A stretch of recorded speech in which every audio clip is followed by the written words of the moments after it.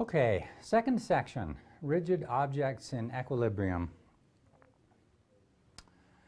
We talked about equilibrium before. I believe it was in chapter 4, and we defined equilibrium to be when an object had no acceleration. Equivalently, if an object has no acceleration, since the net force equals the mass times the acceleration, the right-hand side of that equation is 0, therefore the left-hand side of the equation has to be 0. So there's no net force acting on the object. That's equilibrium. But now we're throwing in an extra wrinkle and saying, well, what if it's turning? And what about the torques? And the answer is that we are going to define equilibrium to be same as before. There's no net force acting on the object in the x or the y direction, and also that there's no net torque. So we add up all the torques on the object, and if those add up to 0, noting that the torques can either be positive if it's a counterclockwise rotation or negative for a clockwise rotation, they can cancel each other out, one pushing this way, one pushing that way, and you can get 0. That's equilibrium. Let's do an example. So a diver on the end of a diving board. Now she's not jumping up and down. She's just stationary on her toes, not moving, nothing happening. So there's her weight. Stands at the end of a diving board of length 3.9 meters. So that's shown here.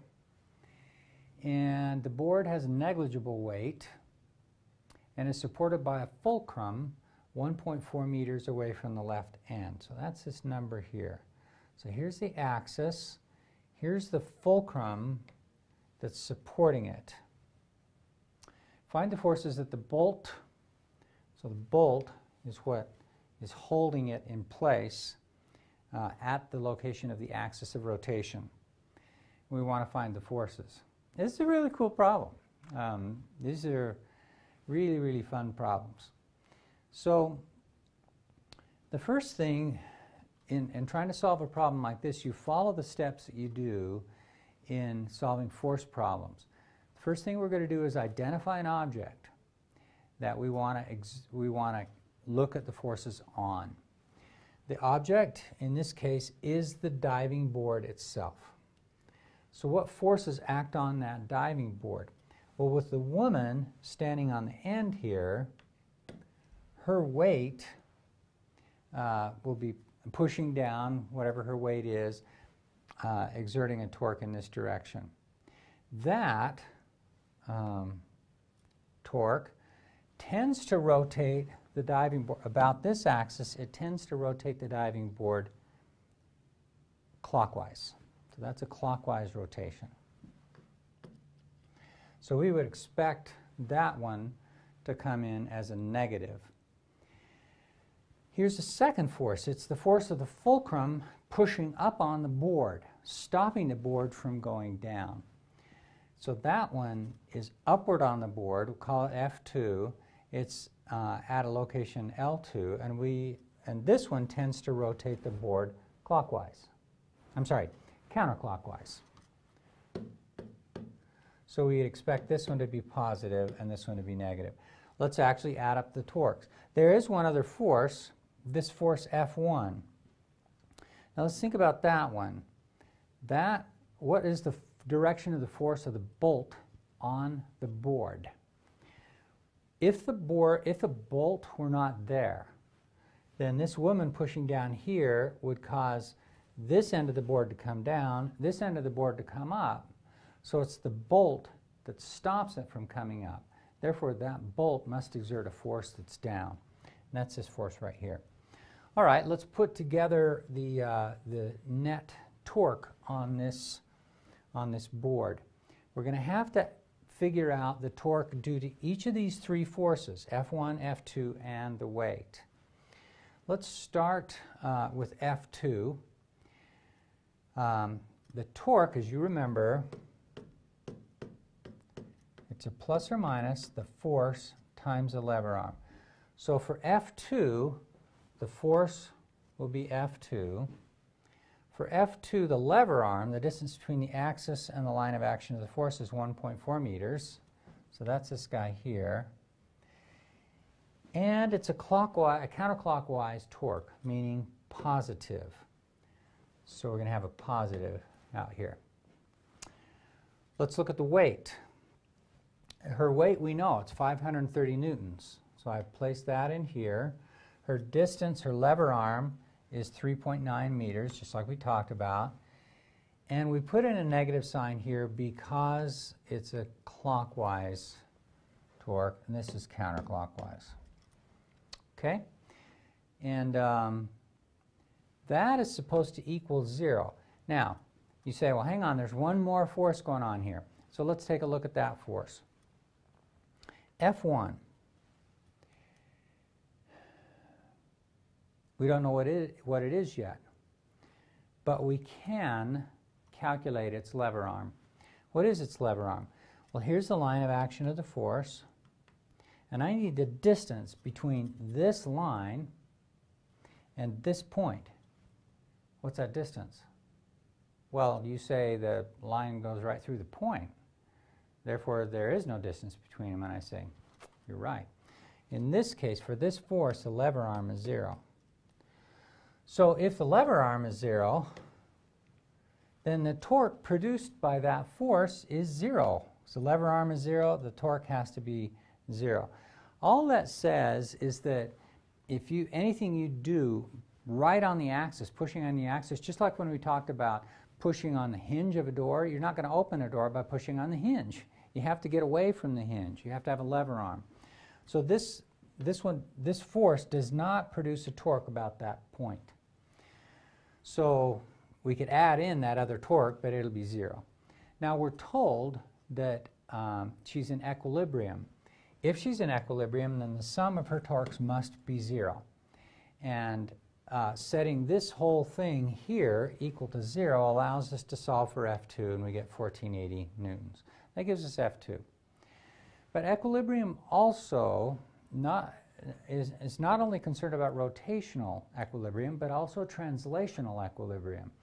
And in that case, we're thinking about the fact that these two forces pulling down on the board had darn well better equal the force that's pushing up. Otherwise, if this force that's pushing up exceeds the sum of these two forces pulling it down, then that diving board is going to move up and it's going to levitate, and that's embarrassing. You don't want that for a diving board.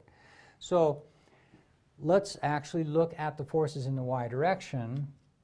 Let's choose this for our y-axis. We don't have any forces in the x direction, so we don't have to worry about the forces in the x direction.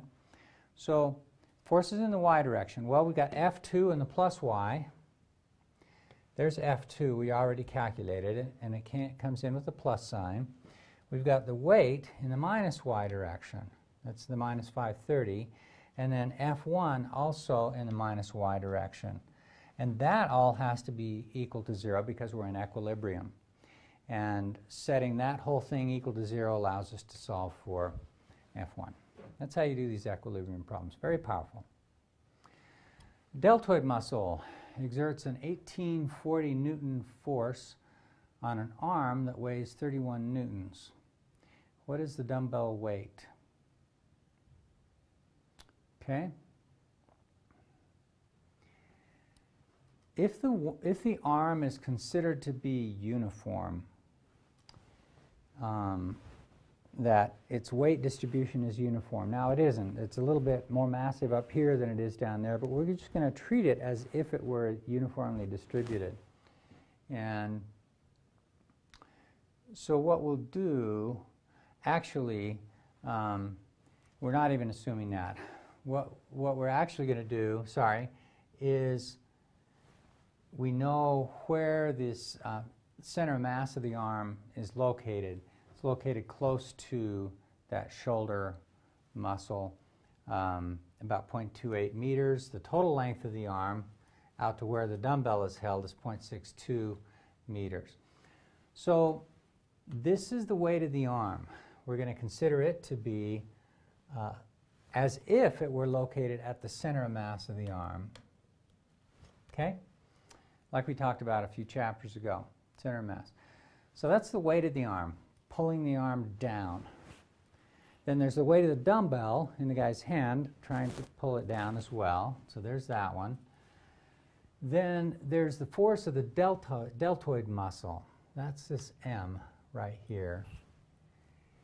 And then there are going to be some forces on the axis of rotation. We don't know what those are going to be. So now we want to try and find what the dumbbell weight is. It's kind of a weirdo problem because normally you'd know what the weight is, and we want to try and find the force that's exerted by the deltoid muscle. But nevertheless, we proceed forward.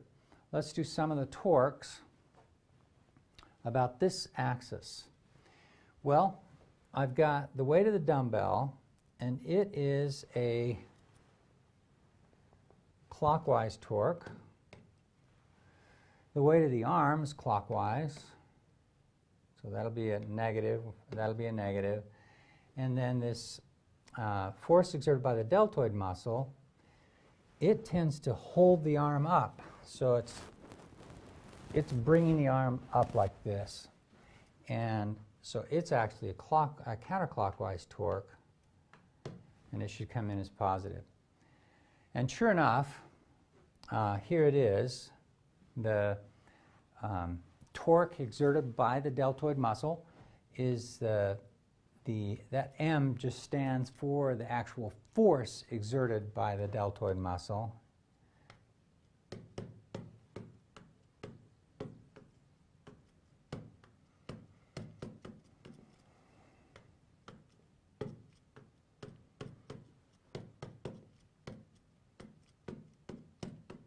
So it's just a force.